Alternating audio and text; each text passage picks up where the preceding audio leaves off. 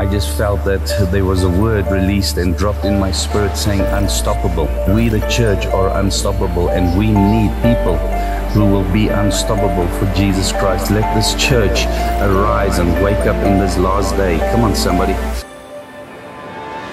God is raising up an unstoppable end-time army. Men and women who will not compromise, who will not be scared, who will not be weak, but who will stand up and say, I'm going to make the devil mad and Jesus glad. The devil's not going to stop us. The devil tried to throw us with COVID. He tried to hit us with our finances. He tried to do whatever he can to stop this end-time move. There's a revival being birthed right now. There's a sense of urgency.